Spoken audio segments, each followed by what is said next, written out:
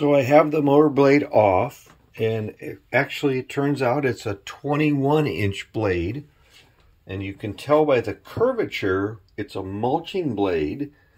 I've also got it cleaned up a little bit, got a part number off of it. Right here, 406712, which I'll look up, see if we can't find it. And we also have the bolt pattern now that we need to match. The edges are in pretty darn bad shape. So I think at this point, rather than try and sharpen, we'll just get a new blade for you. Probably about 20 bucks or so. Not a big deal. I'll just take care of it.